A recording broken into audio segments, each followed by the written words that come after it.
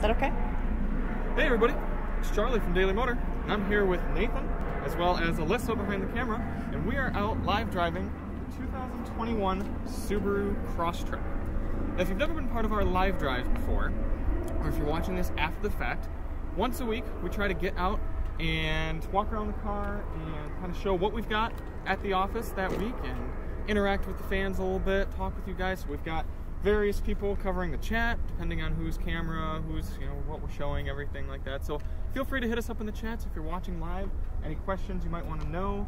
And if you're watching us after the fact, hit that subscribe button so you can see us live every week, typically Tuesdays, but life's crazy. Alissa and I were actually out last Tuesday driving the new Charger SRT Hellcat Red Eye, as well as the Durango Hellcat down in Charlotte, North Carolina. So we weren't able to live drive, so we're doing it today, and Nathan's down and around and he's helping us out. So we've been talking about Subaru in general. For those of you interested in the Crosstrek, this is the limited trim that features the 2.5 liter boxer motor, putting out a little extra horsepower. I believe it's 186 for this one, so still not a rocket ship, still paired to a CVT transmission. You can still get the Crosstrek in manual, but not with the upper, kind of more powerful engine option. So we've been spending a few days with it and kind of talking about whether it's good or not. So initial impressions so far, Alissa, what have you thought? Not much. I have not had some. I need a little bit more time in that. Yep. Yeah? What about general appearance? General appearance, I would easily confuse this for an Outback. You're right. Subaru does kind of have a brand face going and sort of a brand style. Yep. Also similar to the Impreza, also similar to the Legacy. They're all kind of starting to morph together. Mm-hmm. Yeah. What about you, Nathan? What do you think? Oh, it looks good. It's comfortable. I don't like the CVT. No? No. Yeah, I agree. That is one of the weak points that we'll see from behind the wheel. I do kind of like these wheels. They're a little bit like kind of off-roady looking. Got some of the black deal going on. And, they look like razor blades. They kind of do. You're right. That's a good way to describe it. You can see we have gotten it a bit dirty already, doing the Winding Road POV test drive. Took it a little off-road, and that allows me to talk about our donations for this chat, for this live stream, I should say. So if anyone wants to do super chats or donate to us via the Cash app, hashtag Daily Motor, if we get up to $10 donations total for this entire live stream, we'll take the Subaru Crosstrek and do a little off-roading, throw it to some mud puddles. I know some just down the street that we can go through. And if we get up to $20, we'll throw Alissa behind the wheel and see what she thinks. And that's a little extra meaningful for this one because the last Subaru she drove, she actually got her very first speeding ticket, one and only.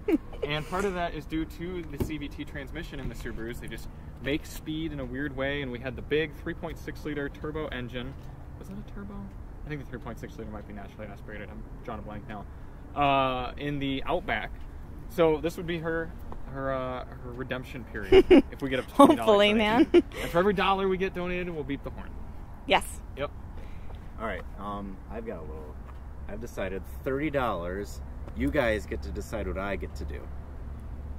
Just anything? Anything. Nathan's just sacrificing himself to the live stream? Yep, I am sacrificing myself. You gotta be careful. We're talking about YouTube commenters here. Yeah. They'll come up with Savageries. awful things. Speaking of comments, we have anybody up in the chat yet? We have two people. We have, I'm probably going to butcher this, but... Is it Moran Samandi? Yep, it is. Yeah, we know that guy. Yep. He says hi, hello.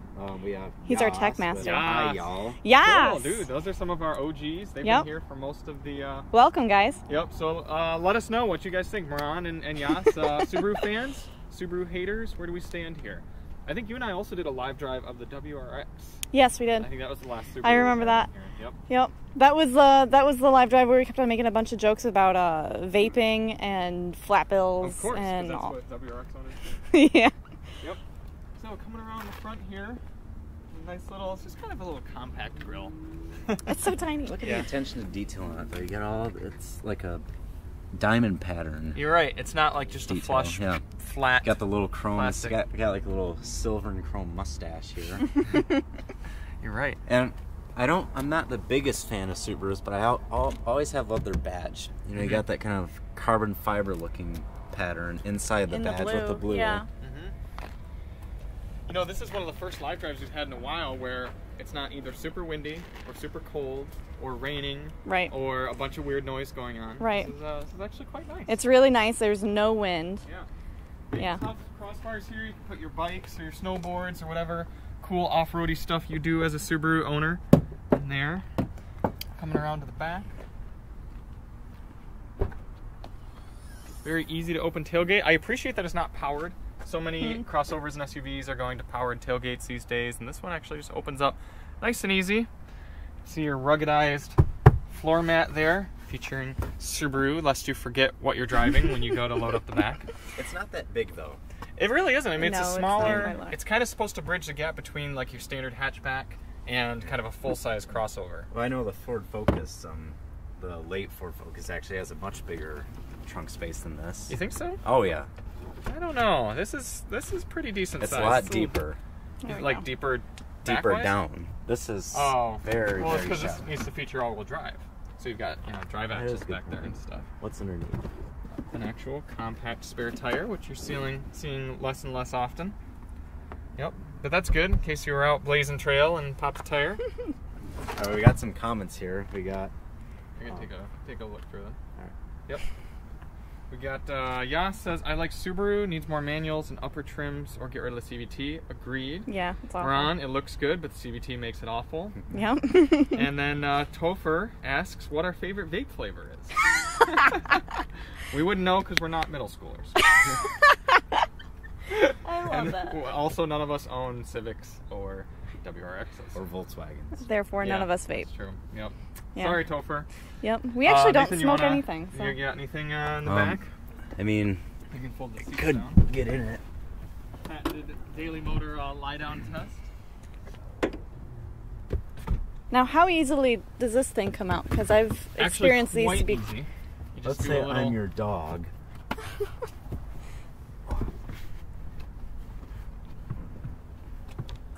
Could you camp back there? Yeah, high schoolers pay attention right now. If you were in a certain relationship. Okay, goodness. Different priorities here. I guess, man. Gotta address all the people here. It's fine. It's a. You couldn't lay down flat though, right? Try laying down flat and see how much your feet stick out. You're about 5'10", I think. Yep. Let's see. I will put my head right up against the seat. So you would not actually be able to camp and keep your feet at the same time. Yep. You'd They have to stick out quite a bit. Saw them off right about above the ankle. I think It looks like the uncomfortable, honestly. feet. I mean, it's not as bad as you would think. It's not a flat bed back there. It does raise a little bit, of course, when the seats are down, which is something that's Not that tall though. I remember my black 2007 Focus was a lot taller than this. What I've noticed are grocery hooks Perfect. on either side. So Nathan's thinking about high schoolers and their date nights, and I'm thinking about grocery hooks. Well, it's good. That's what we feature here at Daily Motor is a lot of different priorities, a lot of different life backgrounds, so we can bring you all the perspectives. So this I can actually even do one-handed. It's super easy to do. Oh wow, Goes right back that's into pretty place. cool. And this can cover up your groceries or your suitcases or bodies or anything like that that you might have that you need covered up. No, it's funny I mentioned high schoolers because I actually do know a girl with one of these. Looks just like this. Yeah. A couple years older. But yeah, so She like it? I think so. She's not that into cars, but Okay. Now, Liz, if you want to go around and put up the seats? the seats. Oh, wait, I want her to demonstrate how easy it is. Here, Nathan's comments. Oh wow, these are very light. Yep. Look at Super easy to That do. was Even actually awesome. if you had something in your other hand, that. Yeah. you could easily fold that up. If you want to hop in and demonstrate rear seat room. I want to do that again. Look at that. I normally hate this part on the live drives or any of our reviews, but that was actually pretty cool. Yeah. And I'm actually, before you get in, I'm noticing with the sun the way it's at, it's kind of a cool pattern. It's going to be tough for the camera to really pick that up in the Right. 720p, but there's like first of all, it's got this orange stitching. The orange stitching. Yep. And the pattern that you're noticing is perforation in that leather. Yeah. And on the inside of each of these little holes is the same color of the stitching. Yeah. And it's really cool because you can see it when you look at it from an angle, but you can't see it when you look at it straight on because of how it's inside each of those little holes. Yeah. That's really pretty. It's nifty. Yeah. Yep. Yeah, it's subtle, but it also has a huge effect. Mhm. Because it's like like a mirage kind of effect. Yeah. Really, really cool. I agree. Okay, I'll get in. Very slippery. We got comments? It says Yas has apparently sent us something in the Cash App. Oh, What snap. that means. How much? I need to check real quick because I actually I haven't logged into the Cash App. So Nathan, if you want to film Alissa talking about the back seat, and I will get logged in. Let me know when to honk. Careful, because you're putting your hand over the mics. Oh, whoops. Don't do that. There you go. Cool. All right. This is very slippery back here, and I don't know if it's the material of my pants or whatever, but it's slippery. But the back itself, it's not too firm.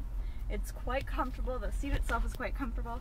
I really love this black and orange color tone. This color combination. It's really very pretty, and it's striking and yet still subtle enough. So I like that a lot. What else? Oh, it actually has a headrest that goes up, and some simple little cup holders with just some little rubber bits on it to keep that drink secure. It's quite simple back here, but I also think it's still effective. Is there anything else that comes out? It looks like this is just some plastic, that there's no extra things back here, no USB ports, no USB-Cs or anything. Quite simple. We do have a little pocket back here with our water bottle in it, but there is not one over here. We do have some we do have some cup holders right here, but other than that, some faux carbon fiber looks on the side with more of this perforation. We do have an update. Yas sent us $5 in the Cash App, doubling that for $10. So we will be going off-road with the Subi, Cool. And we will be giving it 10 honks as we drive around. Oh Yeah. boy. We'll do them right before we leave because I don't want to be obnoxious while we're parked here. Okay. Yeah, this is a business park. Yep. Thanks, Yas. Thank Appreciate you. it. Helps us out a bunch. That'll pay for gas for this live drive. Nice. If I could borrow the camera real fast, I wanted to talk about some interior quality I just noticed. Yep. So everything in this interior is very nice, except I noticed the center stack. I haven't spent too much time in here, but this is very, very cheap feeling plastic, if I'm as nice as possible about it. It's up here, around here. You don't really touch it. The buttons themselves they feel very nice, but this, very scratchy, very hard, bad feeling plastic. But it's also a little bit durable. If you're coming in here with, Right. a With your bunch dogs. of- Yeah. Yeah, they're not tearing apart the side wood paneling or anything. That's true, but all the paneling is leather, very nice, and this is pretty much one of my favorite parts of the car, and I don't think dogs are going to be walking here that much, or around here. I shouldn't be, but you never know. Yeah, they could have traded a little bit, maybe some more durable materials there and some nicer materials there, but that's my opinion. I want to say thanks to another name here, Belladia J said she started watching, or the person started watching the channel because of the sound system comparison videos. Thanks for tuning in. Nice. Glad you found them. What cars have you really enjoyed watching the sound system tests for, and what would you like to see so we know coming up in 2021? And then Moran points out, Yas points out that he wishes Subaru would at least offer a sunroof with the manual transmission. And that brings up a point of a lot of manufacturers are like, no one buys manuals anymore, but at the same time they offer them only with like the basic setups. So if you want to get anything nice, if you want to get safety features or sometimes like Sirius radio or stuff like that, you can't get the manual. And so then they go, oh wow, it's kind of like that meme with Eric Andre shooting Hannibal Buress, and they're like, it's like manual transmission cars, and they're like, why doesn't anybody buy them? It's 'cause they're all just simple, and you can't get exactly what you want. That's interesting. Ron asked, why only one rear seat pocket? I have absolutely no idea. You can see there's one on this side, but not one over there. Maybe cost cutting. Maybe they decided only the driver wants to reach back and get into that, which, I mean, fair, but sometimes yeah, that's fair. I've never two's better than one. I've never really used those rear pockets ever at all. Right. Even growing up in our family car, we'd never really used those. So Okay. Yeah, I can see why there's only one. Right. Nathan, you want to come back and try the rear seat as someone taller? Sure. Yes, we will get to the infotainment system here shortly. I just filmed the audio system test, so I can talk about that once we're up front. So rear seat legroom, very good. Headroom for 5'10", very good. How's the seat recline? There is a seat recline. There is no seat. No, but just like, how is it like? It's actually a pretty comfortable angle. It's not too far back, too far forward. It's fine. I agree. Everything back here, seats are a little firm but comfortable. This is something minor, but I appreciate.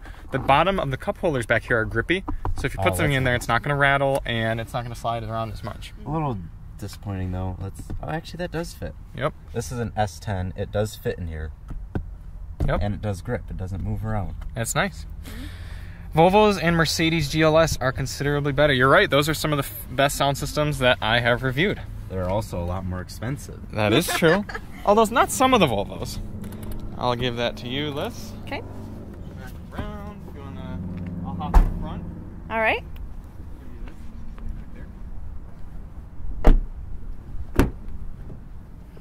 Coming on up to the helm.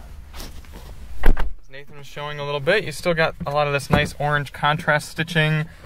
Some of this kind of neat, just like textured plastic. Some of this perforated leather material. Pretty above average to above average. Mm-hmm. I do think this piano black is going to scratch after a lot of ownership, like Nathan was mentioning, some of this cheaper stuff. But the important things, the things you touch regularly feel good. The door handle, very solid, nice, big thunks. Turn signals feel good. All the knobs and switches are solid, and the shifter is a very solid thunk. And you do still have a manual parking brake, so if we had this in the winter, we could do some e-brake slides. Yes. Okay. You know, this is kind of weird. It's very, like, just strange pet peeve-ish. But the what do you call this? The sun visor sits, like, very far back and out. So, like, if you look at this one, Liz, it just kind of looks like an afterthought. Oh. It's not, like, nicely flush fit into the... I do notice that. It's very random. Yeah. It's not even a complaint. It's also really incredibly thick compared to others. And it's not as wide. No, it's actually quite small. Don't have as much headroom up here. I don't know what that's supposed to do. So... I don't know why it doesn't just extend, but each manufacturer does their own things. And if you look back here, these are actually cameras and sensors for the lane keeping and adaptive cruise control. So if you block those, then you can't have adaptive cruise control. Huh. Which I found one time when I was doing a fuel economy test and had my GoPro sitting right there. Huh. Cruise control wouldn't work. I wonder if tinfoil would also work. Likely. All right, let's fire it up. You can hear the 2.5 liter startup. Here, wait.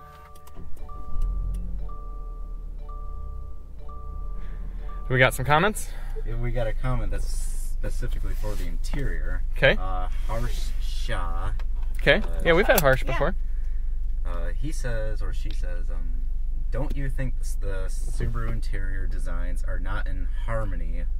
No single personality? Oh. I don't know. I maybe on other models, I know what you mean with different color leathers and things like that, materials, but I think this one's actually pretty cohesively designed. Yeah. You have this nice flow from the door into the center IP, out around that way.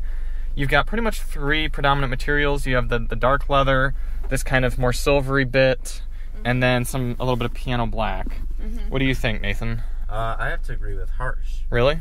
You think it's not very cohesive? I always think this about all Subarus, and actually more the modern ones. The older ones, they felt a little bit more harmonious, as Harsh would say. But yeah, I don't know what it's trying to be, and that's my issue. And I feel like that's probably where Harsh is getting at too. It doesn't. What is it? Is it a lot more luxurious, or is it more economic, or? Because you got really nice materials in lots of places, but then other times you got really bad materials. And what do you think? I think it's trying to marry the two. Yeah. The economic feel with the luxurious feel. I mean, what you said earlier, like where it matters, the things that you were going to touch daily, if you drive this every day, whenever you do drive it, those things are higher quality than others, and they're able to sacrifice some of that and sacrifice the price of the vehicle itself, so you're not paying such a high price for things that you might not necessarily need. Yeah. Fair enough. Harsh actually commented again. He said, I said that because you look at the center dash, things are different sizes. Oh. I don't know. I mean, I suppose if you're not very used to that upper screen, which is kind of confusing, you have to control it with this info button. You wouldn't necessarily know that right away. There are a few. It is a little bit busy, but the Subarus with the smaller screen, I think, are better. I think that big screen that they have in the Outback and the Legacy, I don't think do any favors. Actually, I kind of want to have that out a little bit more for signal. Oh, okay. So, I mean, to each his and her own, but I think it's a fairly straightforward design for someone who wants to kind of have a little bit of ruggedness and form and function sort of meeting. Yeah. Alright, we also got Myron. He Moran? asked... Could be Myron. It could be Myron. We could be Could be saying it. butchering it. All these months. Mazda CX-5 or Crosstrek? Well, I feel like they're not direct competitors. I think this is a slightly smaller vehicle. This is more of a CX-30, Mazda CX-30. Ah. And if we were comparing it to the CX-30, I would take the CX-30. Yeah.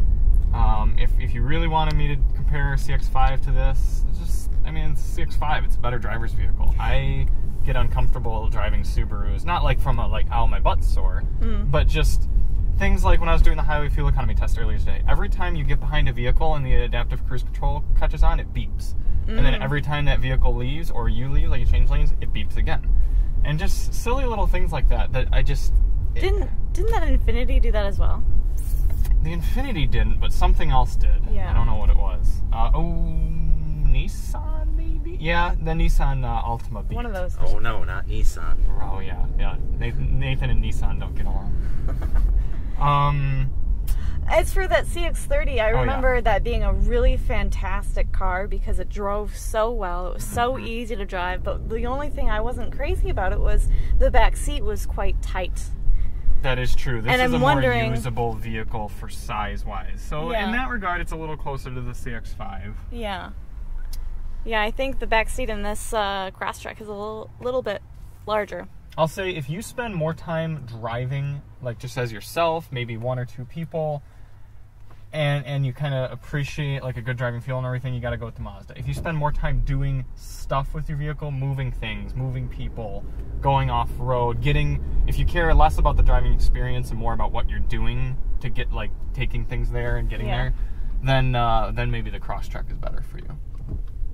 That's a good point. Fun fact, the Topher is actually a new owner, if you will, of a Mazda CX-30. So if any of you are here from the channel, a little sneak peek preview that the Topher's wife is actually a new front-wheel drive CX-30 owner. And because they're married, I suppose the Topher is an owner as well. So Harsh agrees with you, Charlie. He says the CX-30 is a lot more premium than the Subaru. Yes. Thank you. Glad we can meet on something. Although, if you're looking for if you ever have to take your golden retriever to the dog trail, Subaru might be better to get through some of those undulations, puddles. Not only that, but they'd be less likely to tear up the interior on the back. We got that big, the mat that was on the floor and everything. Oh yeah.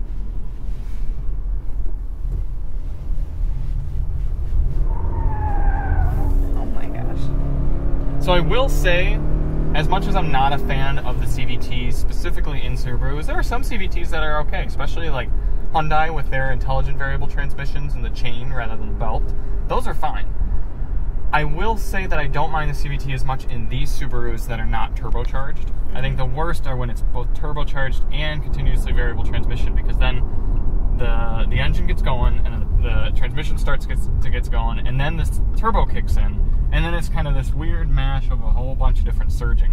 Whereas at least in this one, it kind of just gets up and gets going. It's not the most pleasant to listen to, it's not the most linear, but it's not as bad when you're dealing with the natural aspiration. So I'll just pull off here away from the stop sign and kind of just give it even throttle, and we'll see how it handles.